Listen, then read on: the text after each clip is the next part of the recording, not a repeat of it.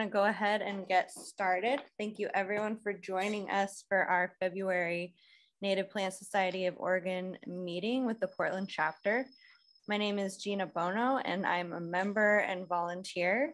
NPSO promotes the enjoyment, knowledge, and protection of Oregon's native plants. And we'd like to especially welcome any of our new members tonight. As part of our mission, we present a monthly feature with guest speakers who present about botanical interests.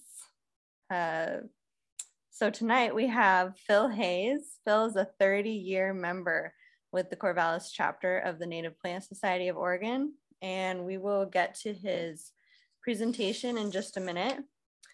Before we get there, I'd like to review some Zoom etiquette. So while we are in the meeting, we ask that you have your video turned off as well as your sound muted.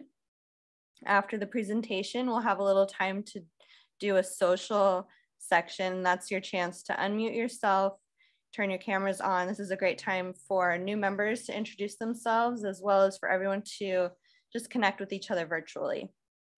If you do have a question during the program, you can find the chat button at the bottom of your screen and just type your question into the chat box, and we'll be monitoring that throughout the program. And Phil will address those questions at the end of the slideshow. There's also a closed captioning feature, so you can find that at the bottom of your screen as well to enable live transcripts to see the text on your screen. Looking ahead to our March presentation, we will be hearing from Mace Vaughn with the Xerces Society, and he will speak about at-risk pollinators. So to register for that, you can do so either through our quarterly Calicortis publication or through the meetup page. So tonight's program coincides with the Portland chapter's annual board member elections and a little bit of a time to recognize some of our volunteers. And for this portion, I will turn it over to Portland chapter president, Willow Elliott. So welcome, Willow. Good evening. This is a really special night. First, I just want everyone to, who is a member of the Portland chapter, you get to vote on a new vice president of programs tonight. If you could please locate in the bottom toolbar, you will see you have something called reactions. That's where if you open it up and you click on that, you will see there are two places you can raise your hand. And Ron Klump, can you please turn off your video? We love you, but can you turn off your video? And, I just need you to, if you are a voting member of this chapter, just click on the upper left-hand corner, raise hand, and then it will go away in 30 seconds. Otherwise, your raised hand is going to be raised the entire time of the program. Great.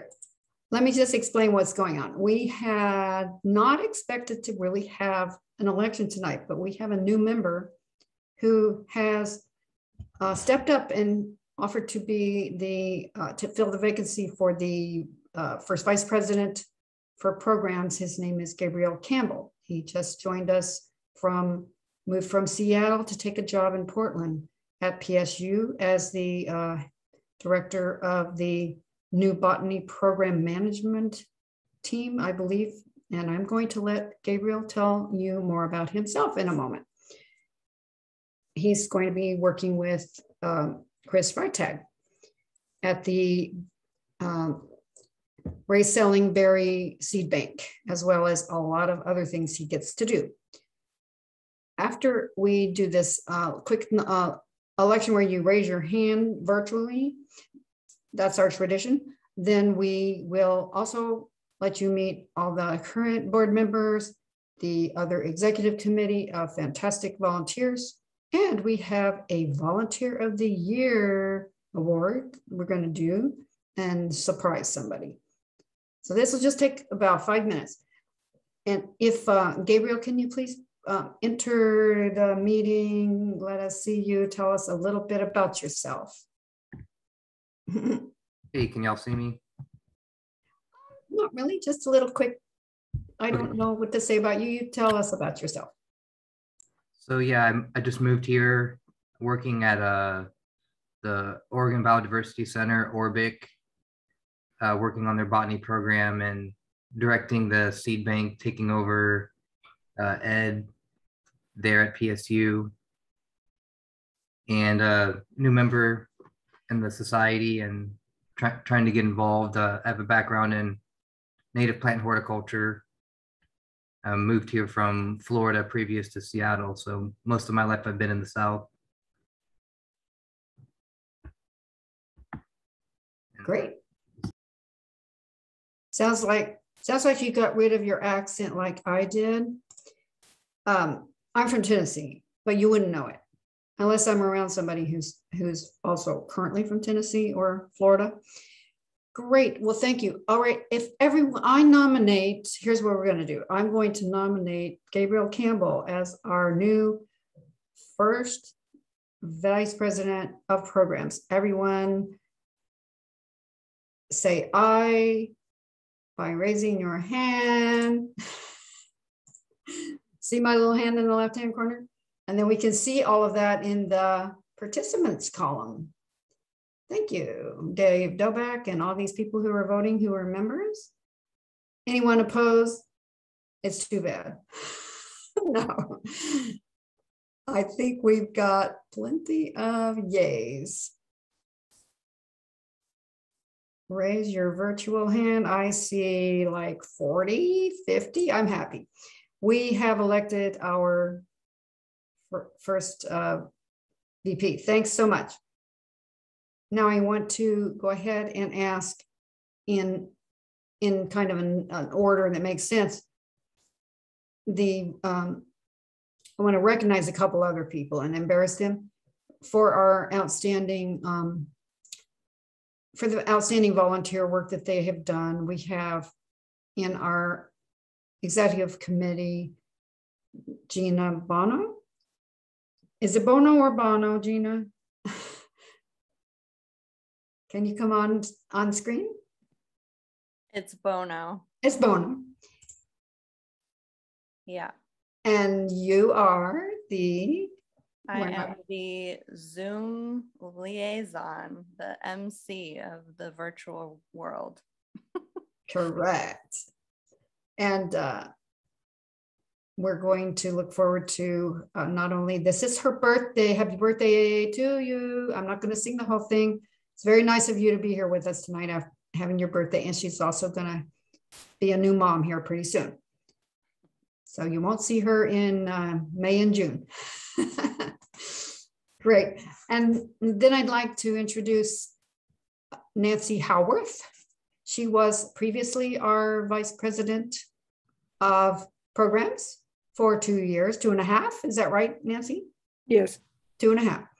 You want to tell us a quick thing about yourself and what you do now for us? Right now, I'm the coordinator of t-shirts, and I take the orders, send them out, and correspond with buyers if there are problems. Oh. She's the t-shirt and bandana queen. Bandanas too, yeah. Yes, we just bought a new bandana. We will have that up on our shop pretty soon. Thank you so much for continuing. Now, this is over 3.5 years straight that she and her husband, Frank, have been helping us out very tirelessly. I mean, consistently. And now let's let Frank Howarth. This is the dynamic duo. We tend to have dynamic duos in this chapter. We support each other. That's right. I'm Frank Howarth, a retired entomologist and getting to know the Oregon native plants. And I'm happy to be on. I'm a volunteer as the PowerPoint point man and produce the welcome loop and other creative activities, as well as support Nancy in her tasks. Also, he's really our backup IT man. He helps us figure out things we can't figure out sometimes in our other IT issues. Thanks. And for this, I want you to know that the three of you are going to receive, I'm going to turn on my video. You are going to receive a free copy of the Russ Jolly Wildflowers of the Columbia Gorge. See what happens if you volunteer, you guys? You get really fun things. We also give you free lunch when you come to a board meeting, if we ever can have a board meeting in person again. Thank you, Frank. Now let's hear from, let's turn off our videos, Frank, and let's introduce the current second vice president of field trips. This is Mary Hayden. Yes, this is Mary Hayden. I am the second vice president, which means I'm in charge of the field trips. And my other job is to be the editor of our newsletter, the Calicornis. Thanks, Mary. All right. This is a very humble person. She does a lot more. She also and her daughter created our website and note cards and all kinds of other beautiful things. Now let's introduce our treasurer, Lisa Shaw. Hello there. I can't see myself, so I'm assuming that my video is working, but so I'm Lisa Shaw and I'm treasurer. And I also on the merchandising team. And we do have a new t-shirt design in those extra large sizes that some of the guys have been wanting, and some new bandanas. So look for those in the big cartel in our shop section on the website. Thank you, Lisa. Lisa also serves on other boards like the Master Naturalists, very involved in the Master Gardeners as well. Let's see, now I'd like to introduce Liz Daly, our fabulous secretary. Can you turn your screen down so we don't just see the top of your head? There she is. I can't, and oh, there it is. Okay. Can you see me now? I can't see myself. Yes, we can see you. Thank you. Okay. Well, I'm the secretary, and my responsibilities include sending out the new member welcome cards, and I also send out meeting reminders and surveys and do whatever else they tell me to do without complaining. Mostly, yes. I want you to stick around here for a minute, and then Gina's going to put something on the screen for you to see. It's kind of nice for you to be offered Thank goodness. the 2021 Volunteer of the Year Outstanding Chapter Secretary because you put up with us. And really very techie, very, very techie. She figured out how to put all of our past recordings up on YouTube so people can see it in the future. And I will send you a paper copy of this in a frame. I'll bring it over. Thanks so much, Liz. You are fantastic. Thank you, Willow. I enjoy my job. You definitely don't complain when you could. Thanks so much. Alrighty, now it's time for Lisa to finally introduce our program speaker.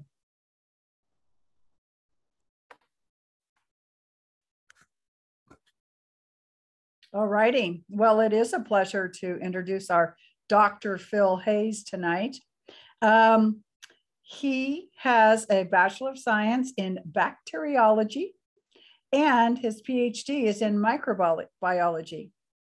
However, he spent quite a few years designing industrial process control computers, but definitely a man for detail.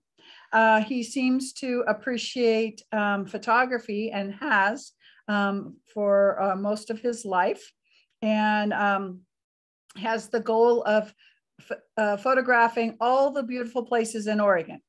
So he still hopefully has plenty of life left to do that.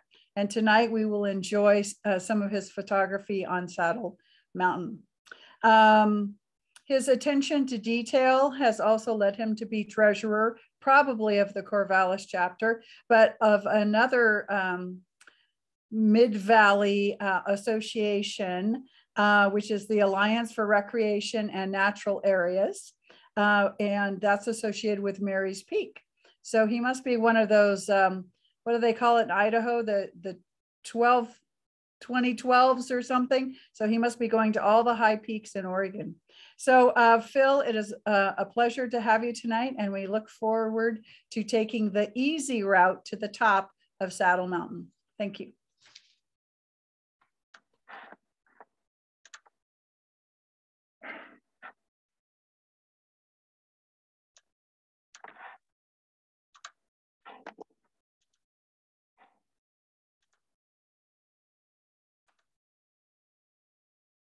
So does that look okay?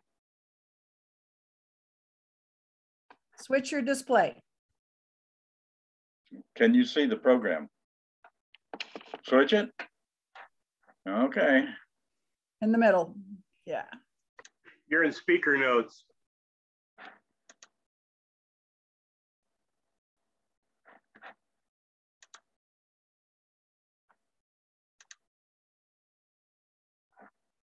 Now, do you see the program or do you see my? You're good. Looks okay. Perfect. Great. Well, that's the second time tonight it's changed. So keep our fingers crossed. Well, you know, since I started, since I joined the Native Plant Society of Oregon back in the 1980s, I heard people talking about, stories about the great wildflower communities on Saddle Mountain, but I never managed to visit there for one reason or another until we finally made the trip in late June of 2018. So this was several years ago. And remember, this is in late June. That's when all these photos were taken. Now, Saddle Mountain is off up here in the northwest corner of the state. You can get there from Portland on US 26, the Sunset Highway, and you go off up, let's see, it's about 64 miles till you get to the turnoff to Saddle Mountain. Or if you're coming up the coast, like from Tillamook, you can go up US 101 north of Cannon Beach to the junction with Highway 26. And then it is another 10 miles in back down Highway 26 to the junction. And the junction's down here. After you turn off that, it's 7 miles up a paved road. It's a nice road. There's a large parking lot here, and there's a tent campground, restrooms, showers, that sort of thing at the parking area. The park is open year-round with no day-use parking fee. But the campground is open from March to October, and it has an overnight fee of $11. So if you want to stay there, that costs that. They temporarily closed the park for bridge repair in late 2021. So I would check with the State Parks website to see if it's open before you go up there now. The trail climbs from the parking lot 2.5 miles up to the summit of the North Peak. There's a South Peak, 2 Central Peaks, and a North Peak.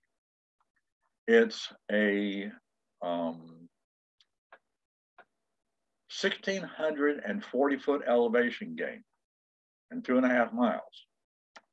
Some parts of this are very steep. The trail is rated difficult, and you need to be in good condition with good hiking boots and all-weather clothing, because the mountain's only 12 miles from the coast, and trust me, the weather can change quickly. So what I'm going to do is I'm going to show some pictures of how to get there, because as I said, this is not the easiest hike you'll ever be on. It starts off at a gentle climb, and after a 1/4 mile, you see a turnoff to the right to the Humbug Mountain viewpoint.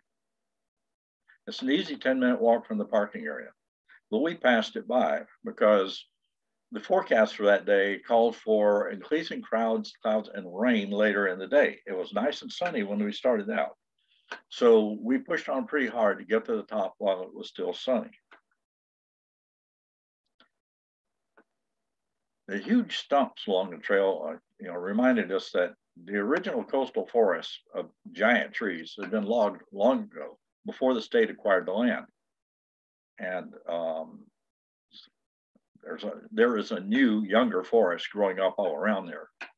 We found several picnic tables along the lower part of the trail, spaced at about half-mile intervals. So there's a place there to stop and catch your breath. As you continue up the trail, you come to a good view of Humbug Mountain about 2.5 miles to the south. So you really don't need to go down that Humbug Mountain turnoff. If you're going all the way to the top, you'll get to see it, a great view of it from the trail on up the mountain here. From this point, the trail starts to climb in earnest. This part of the trail is like climbing steps. The average grade is about 16%. Now, I'm familiar with Mary's Peak, and the Mary's Peak North Trail, which was a pretty good climb, is only an 8% average grade. So this thing is twice as steep as on average as North Trail at this part. Erosion, of course, is always a problem when you have trails on a mountain. And what they've done here, they've created these wire baskets, basically, full of gravel. And they have a very good tread surface. But as you can see, erosion has worked their way around them. But you get a really good traction if you have knobby hiking shoes. But if you have hiking poles, the baskets on the end of them might get caught in some of these larger open meshes. So you have to pay attention. But it's a pretty good trail surface. When we were going up there in March, there were still a few obstacles that hadn't been cleared away. And wet places, there are these sort of boardwalks over them and little bridges. Now, I hope this is the one that they were repairing, because if this was wet, it would be pretty slippery. And there's some places that are just wet seeps, rocky, and steep. So there are a few places along the trail that you have to stop, slow down, and pay attention. But most of the trail is like this. As you climb higher, the vistas open up, and you pass out of deep woods to exposed rocky outcrops. And of course, there's all kinds of stuff growing on these rocky outcrops.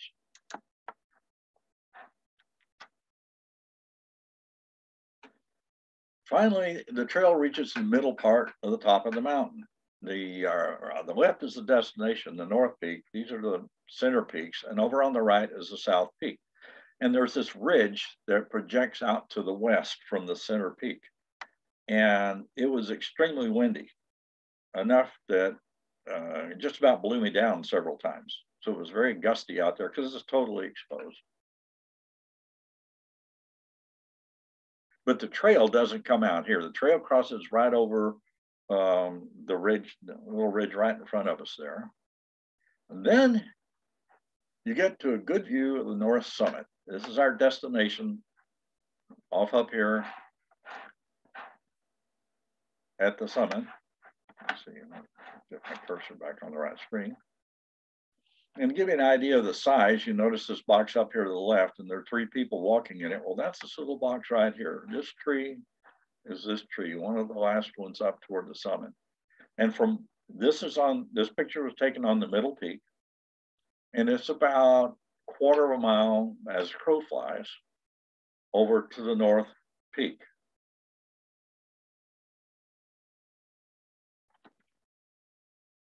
But from here, you have to go through the saddle and then back up. And the trail gets pretty interesting here, because from that center peak, the trail drops about 100 feet in a 30% grade to get to the bottom of the saddle. Then it's a 475-foot climb to the North Summit at a 33% grade. Now, if you thought that 16% grade was interesting on the way up. This is really steep, and I was beginning to think when we got down here, this better be worth it, you know, because this is going to be a lot of exercise here. But it was. As we got closer to the summit, we found lots of flowers. Remember the flowers? This was a talk about the wildflowers of Saddle Mountain, right? They were everywhere. We met a fellow while we were up there who said he had visited Saddle Mountain every year for 30 years. And the day we were there was the best wildflower display he had seen on the mountain. So we lucked out. Now, when you get to the top, this is a panorama from the top. There's this dike that runs out here, and there's the center peaks. And then this flat spot up here, there used to be a fire lookout from 1953 to 1966. Now, we made the 2.5 miles and 1,689 feet in 2 hours, because I didn't stop on the way to take very many pictures. Because the forecast said it's going to get cloudy and then night's raining, so we wanted to get up here.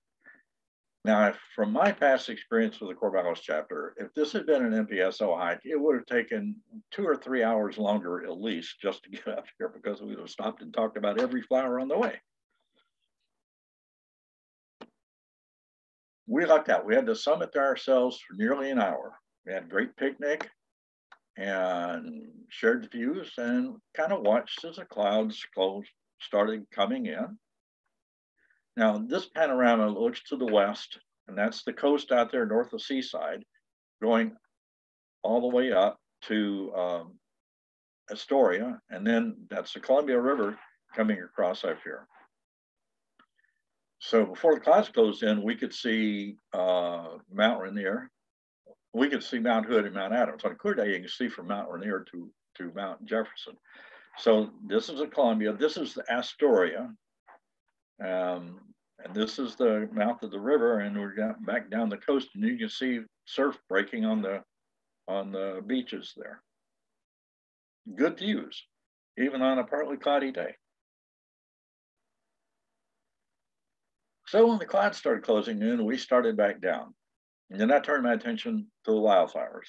The progress was slow as I took time to photograph almost every plant individually. As it happened, the cloudy bright light was perfect for flower photography. Right up at the very top of the mountain, growing around the post around that top thing, was this bristly Phacelia. It's growing around the fence there. It was pretty common up there, and scalloped onions grew all around the top, and they all the way down that slope of the north slope. There were lots and lots of these Allium crenulations.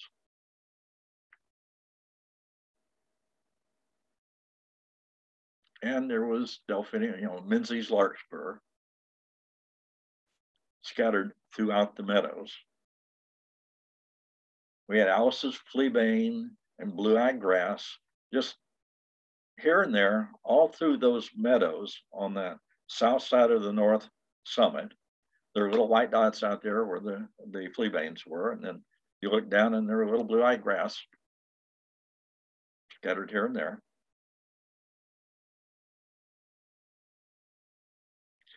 Martindale's lomatium, or Cascade Desert Parsley, was already going to seed. Now this one's one of my favorites. It goes up on Mary's Peak. And when the first botanist went up on Mary's Peak in 1888, I think, he saw this and said, "What's that doing there? This is an Eastern Oregon plant." Well, Saddle Mountain and Mary's Peak, or some of these places, have isolated populations, the high points in the Coast Range, of what probably grew all over the mountains during last ice age. So this was an old friend. Just below the summit is a really deep chasm, and then a rock dike that juts out to the north. There's a trail that leads out onto the dike, and Willie just had to see what's out there. She's very adventuresome. That's one of the things I love about her. So if you're afraid of heights, you might want to skip this one, but really, it's not a problem. You can see you're really not near that, not that close to the cliff. But the most spectacular collection of plants grew out near the end of this spur. So you got to go out there. So we had catch flies, paintbrush, Oregon sunshine, and all these other things just crowding in the grass, I mean, growing around the trail. They're everywhere. And the Oregon sunshine, added that nice yellow, bright yellow color in clumps throughout the meadows. And Douglas catchfly is one of my favorites. White flowers are hard to photograph in bright sunlight. These are some of the, and of course, this cloudy bright was just perfect. These are some of the best shots that I've ever made. You could see details like these auricles stand out clearly from the petals. And if it was bright sunlight, they'd just all be white, it'd be washed out. So this is some of the best pictures I've ever made of this plant. So these pictures made the day for me. I was delighted to be able to get good shots of this plant. But that wasn't all. When we got out to the end of that dike, there was a little stand of noble fir growing right out at the very end at the bluff. And growing in under these trees in the shade was a real surprise. I had never seen this shrub before, but I knew what it was. It's copperbush. So, and we had somebody described it in one of the Corvallis meetings, and I didn't know if I'd ever see it because it's only found in Oregon around Saddle Mountain at the extreme north end of the Coast Range. And these flowers are very complex with the stigma that hooks around, and then looks like a bell pepper down here around the ovaries. So this was pretty good. This one also made my day. But then, growing right beside it, the copperbush, was bronze bells. This is another one I had never seen. It's found in the Coast Range only around Saddle Mountain, but it grows throughout the Oregon Cascades and down in the Siskiyous. Well, this is great. I was having a field day. So it was a great trip. Growing down in the shade around there was Schuyler's valerian. We also saw this down lower on the mountain. So it grew all the way from almost from the parking lot up to the top in different places.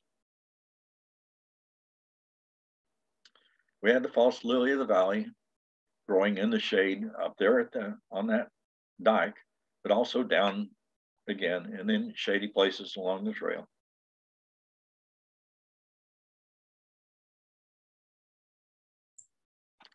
This is looking southeast from the end of the dike. There's the south ridge and then the central ridge there. The east side of the mountain is pretty rugged. That dike that I'm standing on isn't the only one. It's a beautiful place. That high south-facing meadow on the dike going down had huge patches of tiger lilies, columbines, paintbrush, alliums, just growing in profusion. I mean, this was a really, really, really pretty day. Tiger lily, or Columbia lily as it's called, grew in the meadow below the dike. And we also saw them further down near the parking lot. So they were growing at all different elevations too. Phil, can I just, it's Willow, does everyone, is everyone able to see the botanical names at the bottom of the screen? A few people are telling me they can't. Oh. So maybe you could mention the botanical name real quick. Okay. Oh, that's odd. So they can't see the whole. Well, somebody who has a Google book couldn't. Okay. Okay. So we had field chickweed, or Cerastium arvens, and Oregon iris, or Iris 10X, were growing around. There's a lot of the chickweed. You know, it just grows in patches And then irises were just dotted throughout the meadow.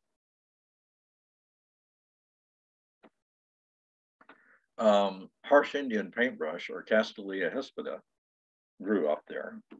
You know, I've always wondered what's so harsh about it.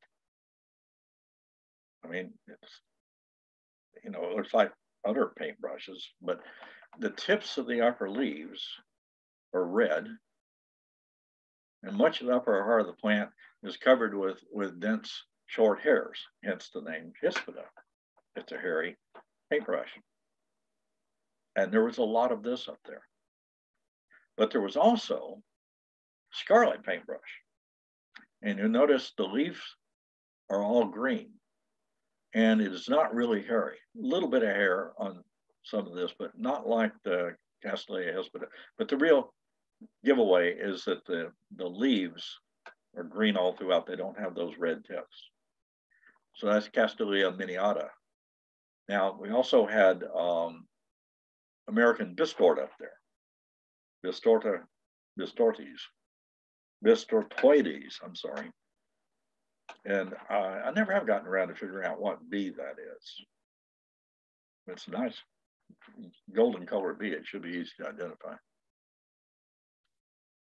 Okay, now for all you botanists out there, this one is an unidentified species.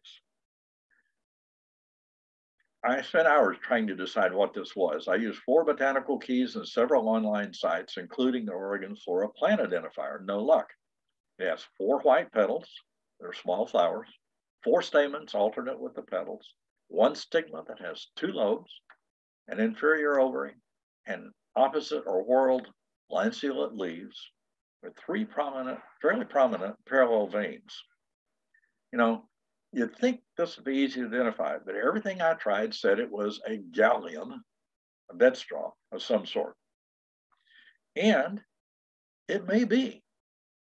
This is one of the guesses I've had that is one of the galliums, but I'm still not sure what it is. So if you recognize it, you can let us know in the chat, or after the show, you can ask, you know, say what you think it is. Paul just identified it as Allium boreal. Yeah, that's been the common guess. But boy, when you look at this in the descriptions, the texts, and online things, the foliage is so compact. It may just be that because this is so high, it grows short and fast. So I don't know, but okay, Gallium borealis is what other people have guessed. And it does fit the key.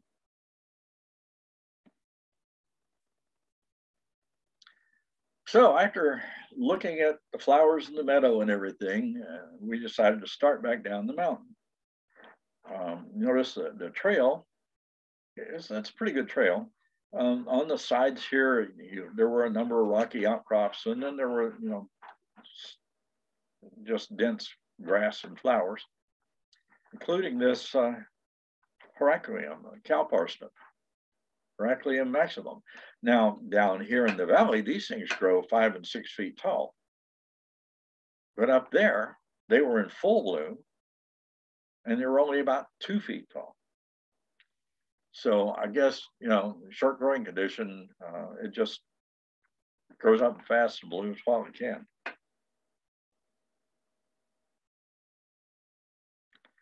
Now, in those rocky outcrops, there were lots of interesting plants. Like this one caught my eye. This is yellow dot saxifrage, Saxifraga bronchialis.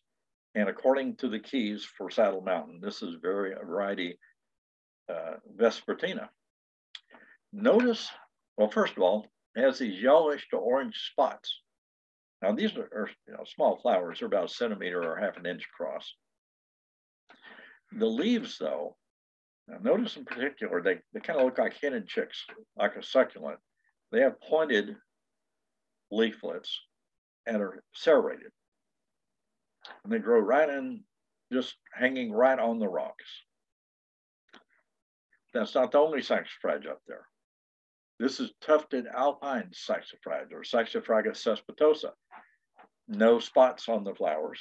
Flowers are about the same size, and it grows side by side with the other saxifrage.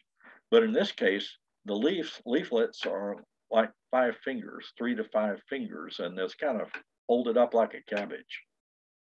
So these bunches of leaves are about the same size as this plant, but quite different. So they just grow mixed on the rocks up there. And of course, we had Louisia columbiana, variety Rupicola, or Rosy Louisia. It's small but showy, and there was a lot of it up there. It was quite common in all these rocky places above about 3,000 feet elevation. You know, almost every other Louisia I've seen, you have to work to get there to be able to appreciate it.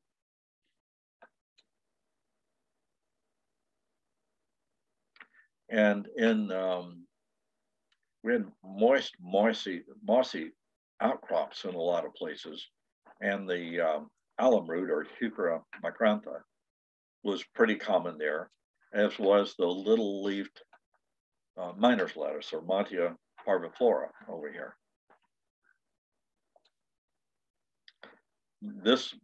Both of these grow in moist spots. So these are moist, mossy rock faces. And there was a lot of Oregon stonecropper, Sedum oreganum, and these are just great. They look like little fire pots. I mean, I've seen this before a lot, but I just never seen any that just looked like they had fire in them like that. So that was kind of special.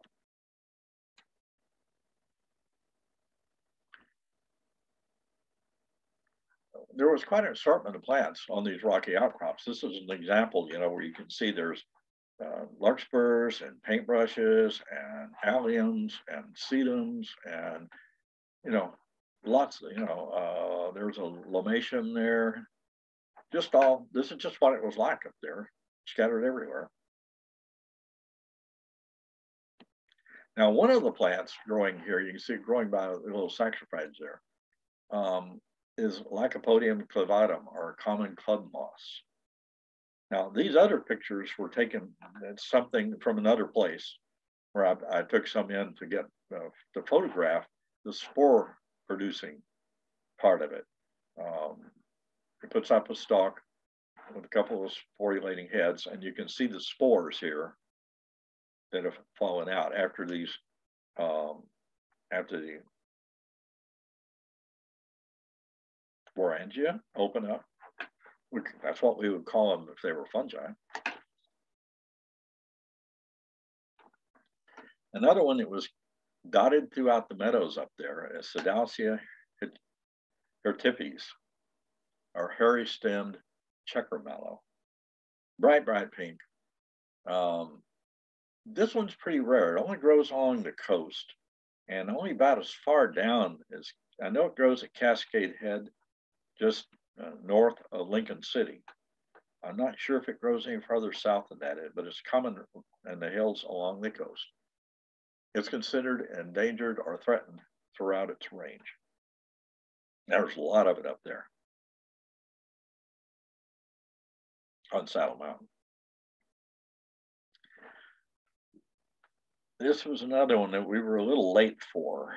The GM triflorum, variety ciliatum, or old man's whiskers, grew in patches along the trail.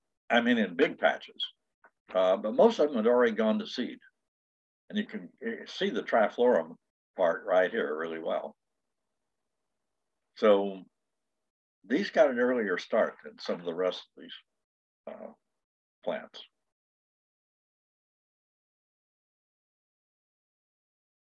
This, of course, is yarrow, Achillea millefolium.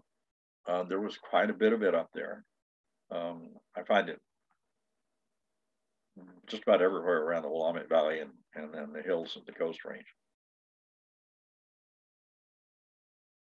There was a lot of the red columbine, or Aquilegia formosa.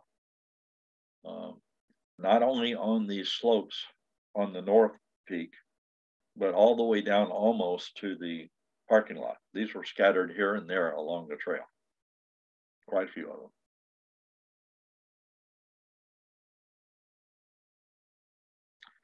Now, this one, I think this one was new to me, the Pacific anemone, or Anemone multifida. These are the seed heads. There weren't, most, as you can see, most of them had already gone to seed. There were still some flowers, but there were a lot of them that are already going to seed and they're in late June.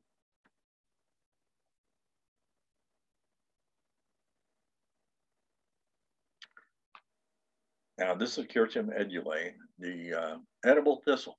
And some parts of it can be eaten, they say. Native Americans are said to have eaten the plant, and pioneers that came out here were known to eat whatever they could find when they needed food. I think you'd have to be awfully hungry to want to. I think it's either the lower stem, the center of the lower stem, or the root or something that's edible. Don't quote me on that, though. There was Nuka rose, or Rosa nucana, and western wallflower scattered around. Western wallflower, Ismium capitatum. There weren't a lot of the roses, but they were just scattered, dotted here and there in the meadows.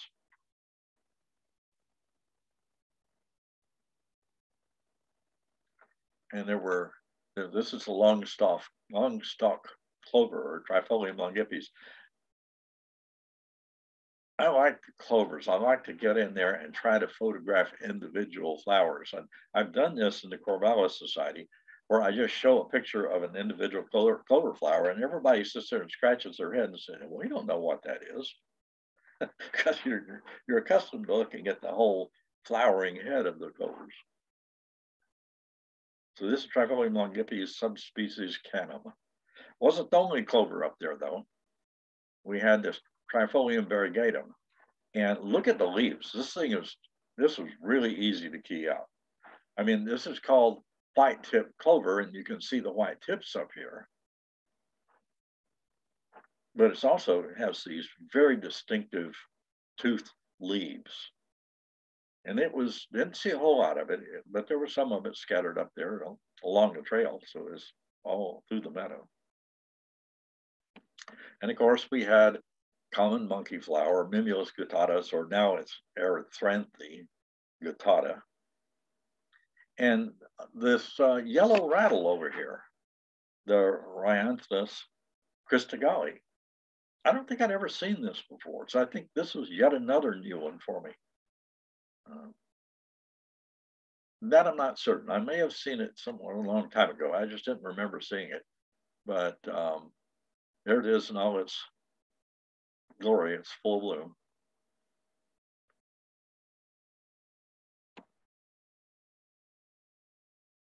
So here's a view of the center peaks and that western ridge. I said it was so windy, and we were getting ready to start back down the trail. And I do mean down, 33% down, and then another 30% grade climbing up here. You see the trail snaking its way up the mountain. So when we got down into the saddle, where there were some shrubs and trees and things, where it was a little bit shadier, we saw some of this Tolmium incesii, or youth on age, or piggyback plant. I always thought these flowers always reminded me of Chinese dragons with the long whiskers. Well, these whiskers are the petals. The rest of this is the sepals. And it reproduces sexually with these flowers. They're pollinated to make seed. It also reproduces asexually. At the base of the lower leaves, you get small new plants bud out. And these will grow up to get a little bit larger than what you see here. Then they drop off to the ground and they take root. They're clones of the parent plant. So even if there are no pollinators around, this plant can reproduce anyway. an interesting plant. And very challenging to photograph these things because they always grow in the shade. Now, inside out flower is just, it's been one of my favorites all along. These were some taken up there along the trail. But this one, these are growing in my backyard. I have these growing out back in a patch that, is 8 to 10 feet across. And they can hold their own. I've got I've been here for more than 30, 35 years, something like that. And I put native plants in the backyard and they move around. Some take over and fight. They're like butting heads all the time. But this one holds its own against all of them. It's got its territory because it makes very dense foliage and it's tall. So I've got things like wood violets, viola that come in, viola glabellus that come in and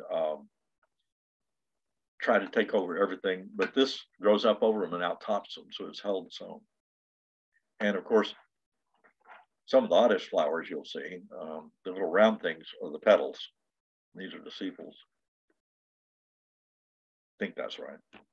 We had noble fir up there. There were some out on that point that we were on, and this is one that was growing down in the saddle. And you can see it's pretty weather beaten. It tells you a little bit about what the weather is like up there. Abies procera, noble fir. And growing right down below the trees, below the noble firs, was goat's beard, Aruncus dioicus. And there was a lot of it, and it was really blooming well. So, and these things get tall. This one on the left here was probably over 6 feet. It was taller than I was. We also had mountain arnica or Arnica latifolia and western coneflower, Rudbeckia occidentalis, growing up there in partially shady areas that were, the soil was damp, not wet, but damp.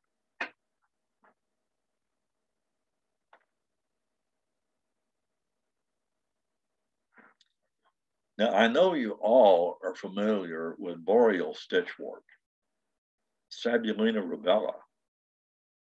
I mean, with a name like boreal stitchwort, but these are very tiny plants. The flowers are less than a half an inch. I don't remember, maybe 3/8 of an inch. And I didn't see a lot of them, but there were some scattered around. And when you see them at first, you think, oh, another saxifrage. But it's not like the saxifrages we saw up higher. So there it is, Sabulina rubella boreal stitchwort. And of course, thimbleberry was growing up there. And they were blooming, and I didn't find any thimbleberries yet, so they hadn't started producing fruit. And Potentilla gracilis, or the slender cinquefoil, in spots out through the meadows in the sunny places.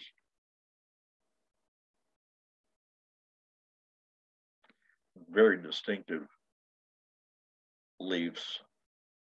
Makes it pretty easy to identify even if there are no flowers on it. Hey, Phil. Yeah. Before we get too far along, we had a question. How high on the mountain was the Sabulina?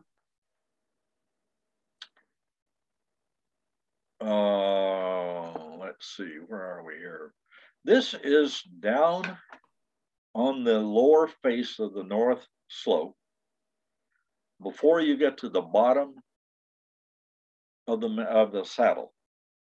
Okay, just right in that area where the noble fir was, where the goat's beard and everything, as you can see, it growing on rocky places that other things don't grow on. Now, it might have been a little bit higher up, but it wasn't up. I didn't see any of this up at the top of the north summit. So this was down close to the saddle. I'm working my way down, by the way, if you haven't figured that out yet. So we're about ready to go back up to the central peaks. Now, Phlox diffusa is one I find really interesting because we see it all over the place in the Cascades. But There's a lot of it up on top of Mary's Peak, and there's some on Saddle Mountain.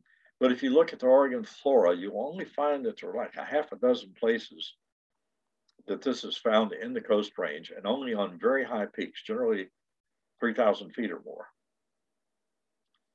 And it had mostly bloomed. I only found a couple of flowers on it. You could see a lot of them that were past blooming. So this was another one that got an early start.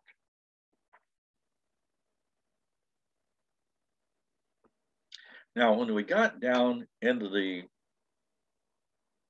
saddle, and then on up over the center peak and back down toward the trail, there was a lot of this tower delphinium, poison larkspur, delphinium trolifolium, in damp and shady places, and particularly on lower parts of the trails, there would be huge patches of this. Nice blue color.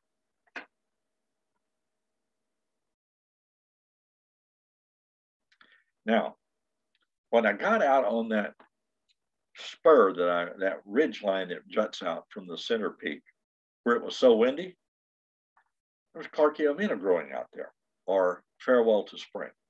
But the wind was blowing so hard, there was no chance of getting a picture of it, particularly on a cloudy day. I tried, they were all blurred. But fortunately, this also grows lower down on the central peak, down closer to the campground. We occasionally came across a patch here and a patch there. Now, I was really interested in Clarkia, still am, but I made it a point to draw and photograph all the Clarkias in Oregon, and I've succeeded, finally. There are two of the Clarkias, Clarkiamina, and where all four of the sepal lobes split when the flower opens and turn to one side, Clarkiamina and Clarkia gracilis. The difference between the two is that Clarkiamina's buds are erect, and the flowers look a lot alike too.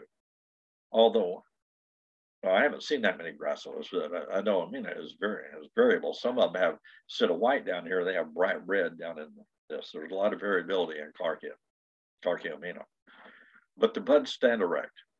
Where on gracilis, this would be drooping. They don't stand up straight like this. They droop over. Otherwise, the leaves and the plants look a lot alike. The flowers look a lot alike.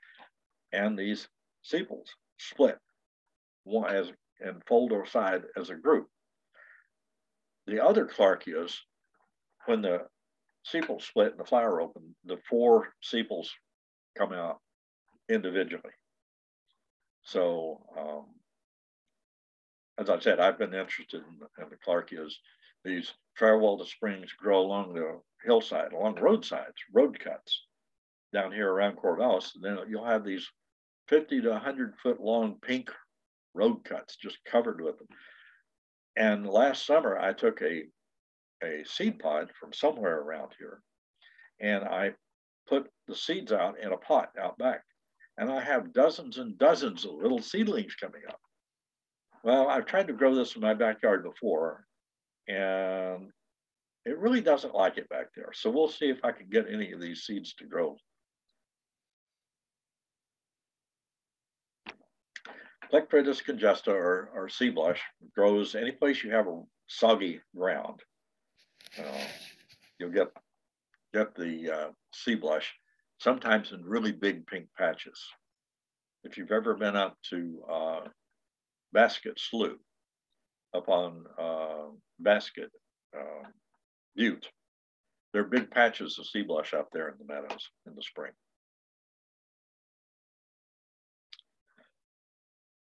Now this one is an interesting one, the large fringe cupper, Telema grandiflora. These are the ones that were growing on Saddle Mountain. I have these growing in my backyard. And I have lots of pictures of the ones from my backyard, and they rarely open out like this.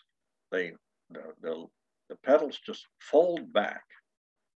And although down here, a lot of them are red, either red or white. Well, these are pink, They opened out very frilly. So that's two morphological differences in the Talama grandiflora. But if you go up in the Columbia Gorge, and I can't remember what waterfall it is, we walked back into one of the waterfalls. Don't remember which one right now. But the Talama grandifloras up there in the gorge are huge. These petals are much larger and divided 3 ways before they have all the little fringes on them. But according to the keys, they're all the same species. They're just slightly different varieties in these different places. Okay, so we also had the white windflower, the Anemone deltoida, in the shady places, and salmonberry. But like thimbleberry was just starting to bloom and didn't have many berries on it. Salmonberry is didn't see a single flower, and we saw quite a few of the berries developing. So Rubus spectabilis is another one that gets an early start up there. This is Penstemon cerulatus. Now we're coming down the central peak back toward the parking lot here. And as you can see, this stuff grew right by the trail, and there was a lot of it. I don't remember seeing any of this at the higher elevations, but there was a lot of it down there, 1,000-foot elevation or so. Just growing alongside the trail. And this was another one. These were growing, quarter of a mile maybe from the trailhead. These are nodding onions, or Allium cernulum. You can see where they get the name nodding onion. And they have these bunches of long leaflets, which is not uncommon for onions. I did see something like this growing up there on that on the south-facing slope of the North Peak, up a lot higher. But there were no flowers or buds, so I suspect it was the same one, but who knows? It could be an entirely different onion. But there was a lot of this along this lower trail. So now we're getting close to the parking lot again. As we came through, just like the forecast said, we had a light mist falling. So we got down off the mountain just in time. It hadn't started raining yet, but it certainly was threatening. So after 7 hours and 900 photos, we got back to the car. That's right, 900. So you thought you were looking at a lot of them, but I didn't make you look at all of them. It was a wonderful hike, and I recommend it to everyone. I mean, I'm 77. I'm in the geezer class, I guess.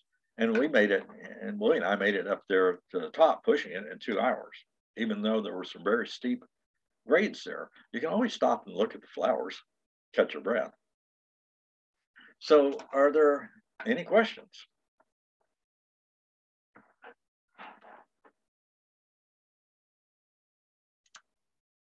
Well, I haven't really seen many come up in the chat. So maybe people will be willing to just unmute themselves and ask you questions. No, there's a bunch of chat, 33 in the chat.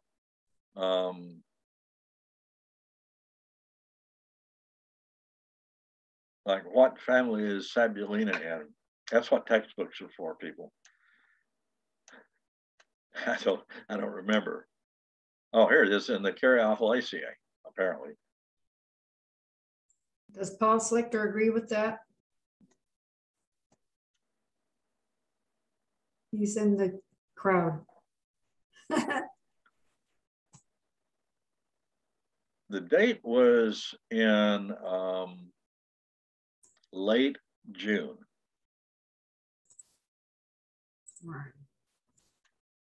And hadn't you said 2018? That was in 2018. Yeah. As far as whether that was an unusual bloom year or not. Well, that's what, I've only been there once, so I have high expectations for the place now. But the fellow who had been up there before said that, I've been going up there for 30 years and said it was the best bloom that he had seen. And it certainly was good. We weren't disappointed. How much exposure is there along that trail? The lower parts are in the woods. You can kind of see that from some of the pictures. When you get up to that central peak, it was really, really windy out on that ridge that ran out. But the trail doesn't go out there. I mean, unless you want to go down there. And I didn't notice any particular wind as we were going up over the trail. It's only when I got out there on the end of that point, it was blowing hard enough to knock me down. But when we got up on the top of the mountain, there was hardly any breeze at all. It was just perfect. But it's once you go up past that central peak and you start down, you get in that saddle. I suspect you can see that tree that I showed a picture of it. That the wind blows in there really hard sometimes. It's pretty much exposed once you start down into the saddle and go back up to the top.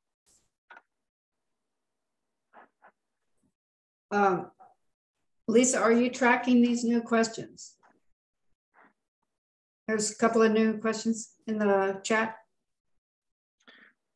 Well, somebody asked. Well, it looks like Phil's reading them. Sometimes, Phil, you know what? You did a good trick, because sometimes the presenter can't see the chat, but somehow you're able to see the chat. So this whole thing's been pretty unpredictable, as you know.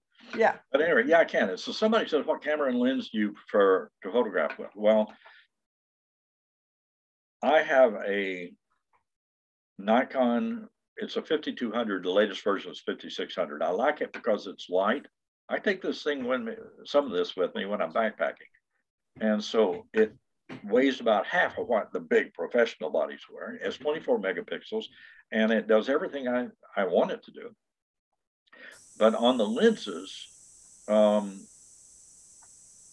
doing something like this, when I'm looking at plants, I have two lenses I use.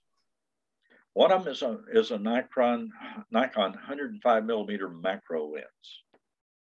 It's an incredible lens, great depth of field, and it gives a one-to-one image on the photo element. All the other lenses reduce everything to quarter size or less, of course, because of the distance. So it gives you a nice big image, great depth of field. It's a sharp image, really nice blurred bokeh, they call it, for the background. So that's Nikon 105 millimeter macro. That's my flower lens, the one when I was up there, that's the one I had on the camera. When I'm hiking, I have a 70 to 300 millimeter zoom lens that I use, and it stays on the camera because it will focus down to 4 feet, and at 4 feet, I can take pictures of these plants that are right down at my feet and actually get pretty good. I can't get the magnification I get with the macro, but something like an iris will more than fill up the field at that distance. And I photographed little tiny insects and everything. It's a very sharp lens. But of course, that's at 300 millimeters. I can back out to 70 millimeters and get pictures of groups of plants and all that sort of thing. And I have a wide angle lens. The pictures of the mountain and all those panoramas were done with a very good 16 to 80 millimeter wide angle zoom. So those are the ones I carry, two of the lenses in my camera bag and one on the camera when I'm out doing something like this. But if you're really into, and notice there are really fancy camera bodies out there, do all sorts of things more than the one I have. I don't even use all the features on the one I have. So I'm happy with it.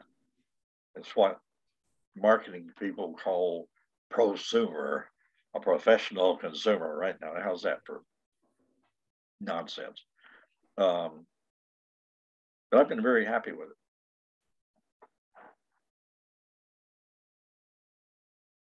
it. There was another question about the cardamine Pattersoni. I know, I saw those and I don't know. Saddle Mountain Bittercress. Yeah. And on the map, it's only up there. Yeah, and if it was there, I guess I didn't see it. Somebody asked, do you know about the geology of Saddle Mountain? Well, this is one that the current popular theory is that is lava that came out of Eastern Oregon about 14 to 18 million years ago. At that time, there was no Columbia Gorge. The lava flow followed a river south of Mount Hood, then out down what's the Columbia Gorge and out to the coast. And that lava is supposed to be lava that solidified when it hit the ocean water. I've read that in a number of geology books. Bob Lilly is a friend of mine. He's a geologist down here at the university, or he's emeritus now. He says that's when that's the current theory because that lava is the same lava that was over in Eastern Oregon.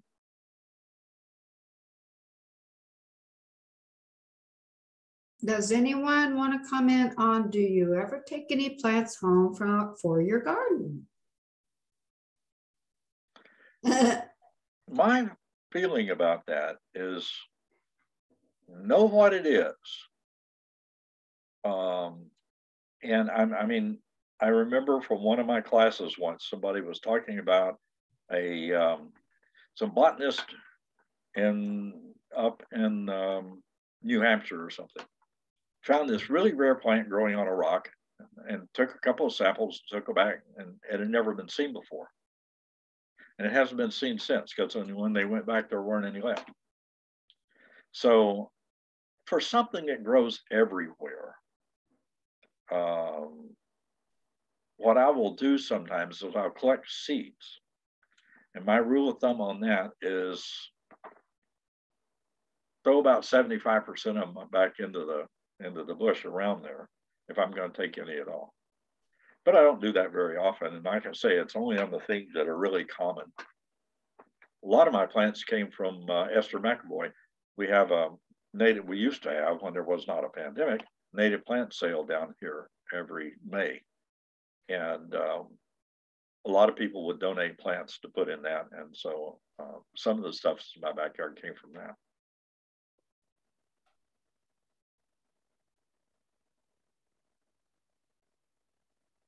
But unless you know exactly what it is and you know that it's really common, I would leave it all out there. You don't want to be the person that takes the last one.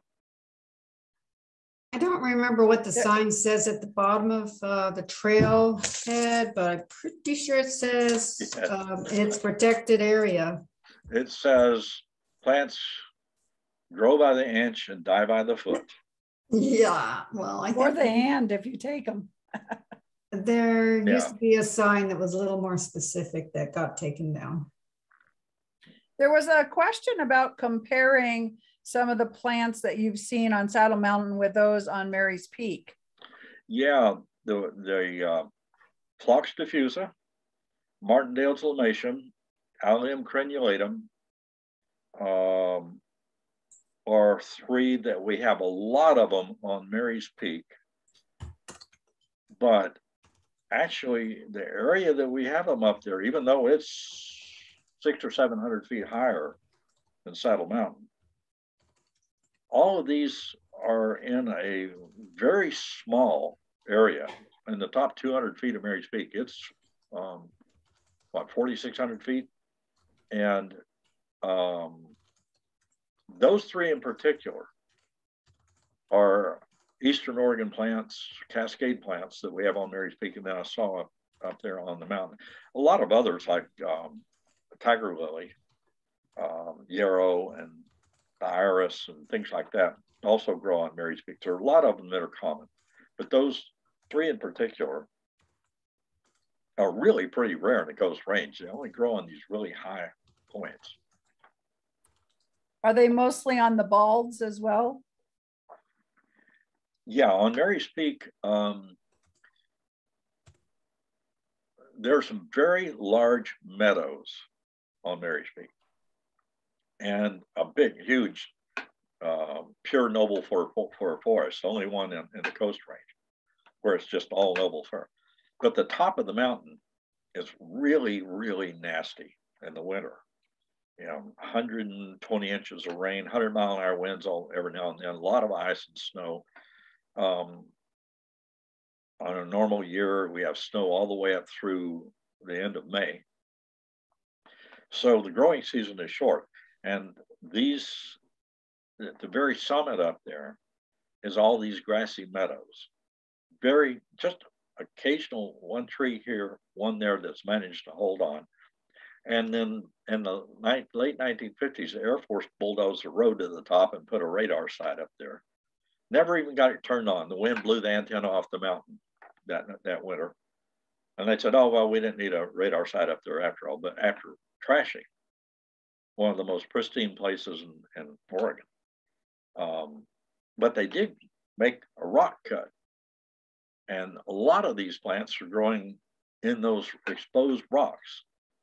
And then there's also what's called the rock garden below the road there, that I call the little Western Oregon desert, because it has desert-like conditions, and it has Eastern Oregon high desert plants growing in it, even though that place gets 120 inches of rain every year. It's very unusual, but it's totally exposed, doesn't get, the wind blows the snow off, so it doesn't have a lot of water on it. It's very dry and just gets baked dry in the summer. So, but that's where the most interesting plants grow, right up there in that top 200 feet elevation of the mountain.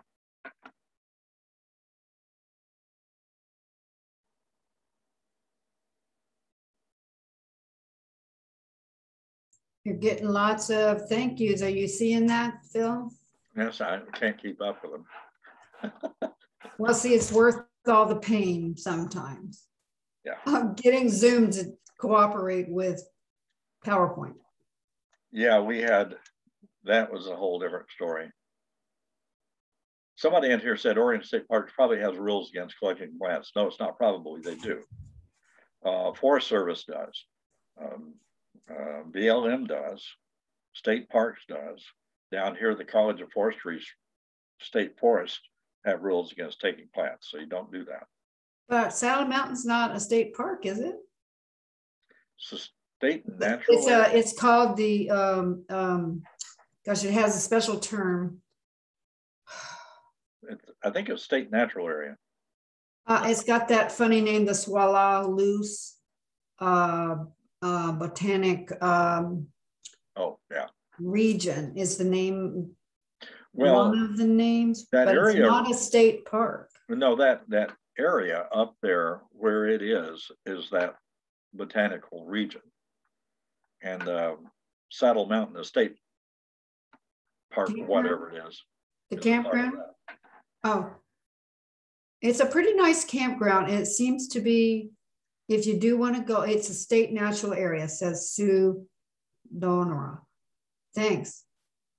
You know, if everybody wants to go ahead, who wants to still hang on and let's talk, go ahead.